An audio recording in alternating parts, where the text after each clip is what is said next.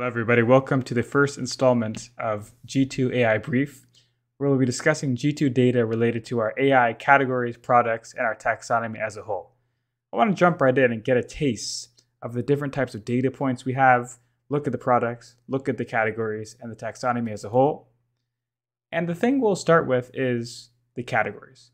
What are the trending categories, the important categories to think about, to look at, to help buyers find the right solution that they're looking for their business? The first one, the most popular category based on traffic for this past month, was AI writing assistant.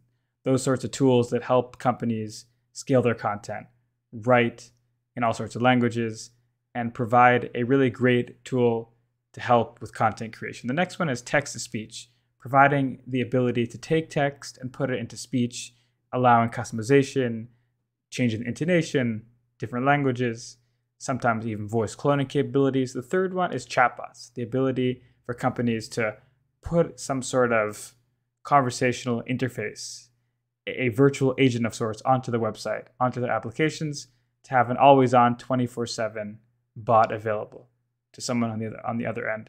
The next one, image recognition, the ability for companies to have some sort of application and then add on image recognition API. So for example, a retail site, a retail store might want to have the ability for companies or customers to snap a picture of a product and then get information.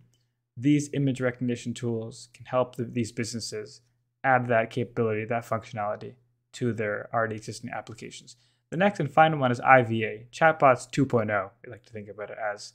These types of solutions provide an even more advanced interface than chatbots, something which is very innovative, integrated with backend systems, and provides the ability to have sustained conversations and a very powerful way for companies to get their information, their content out there to people in a conversational manner. So in many of these categories, most of these categories, content is very critical. The ability to take one content, turn it into another, scale content.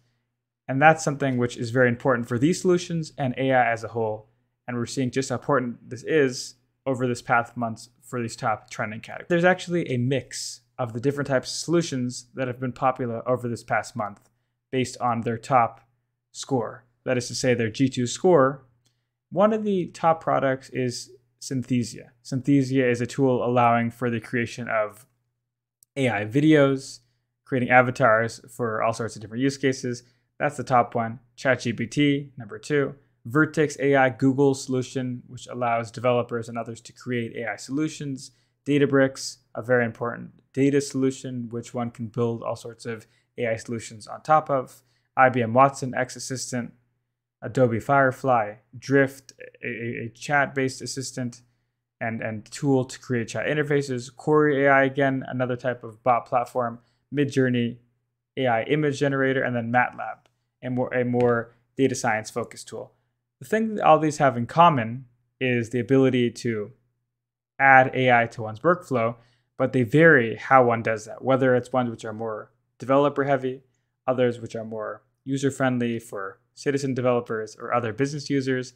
Data-wise, it's important to think also about what are these top categories that are on G2, not just from the perspective of traffic, not just from the perspective of their G2 score, but also looking at the categories in regards to how many reviews they've had over time.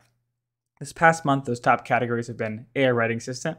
We saw that as a top category before, and chatbots, also a popular category for reviewers. These are solutions which are being used a great amount and being reviewed a lot. And again, speaks to that importance of not only content, so being able to write content, but also doing things in a very conversational manner. The last thing we want to conclude with is thinking about the news. There's a lot that's been in the news, but one of the things which just came out is Rabbit R1, a consumer product, but something which speaks to a broader trend that I'd love to hear what our audience has to say about. And that is the idea of interface. This tool allows one to speak to it and get back not just information, but it can automate. It can order pizza for you. It can control all your applications. And it can do that in one very seamless interface. And also in the world of business software, we're seeing the same thing, the same trend. People want to use one thing, have one software, have one platform, be able to use it and use it well and not have to go to all the applications. I think that's something we're also seeing in the world of business software, and the consumer world has seen the same thing. Wishing everyone a great day, great week, and I appreciate everyone's time.